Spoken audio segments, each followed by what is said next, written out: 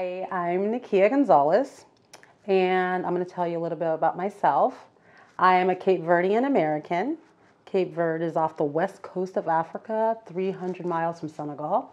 I was born in Massachusetts, Cape Cod, Massachusetts. My father was a Black Panther, my mother was a beautiful singer, and we moved to California when I was 5 years old. I lived here on and off my entire life. I also lived in New York City, and I made it. That's a shocker because it's really hard to make it there. I now live in El Segundo, California, where I've lived for the past 11 years.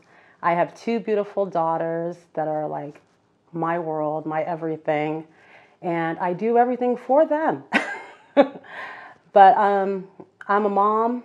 That's my number one job. I do many other things. I'm also an activist.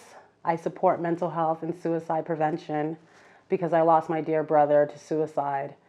And I felt once that happened that it was my duty to spread awareness to the world so no one would ever have to suffer the way my family has suffered to the loss of suicide. Death by suicide is something no one should ever experience. Nobody should ever have to lose a loved one to suicide. And I hate the fact that we're losing people to suicide every single day. So my goal in life is just to try to help whoever I can.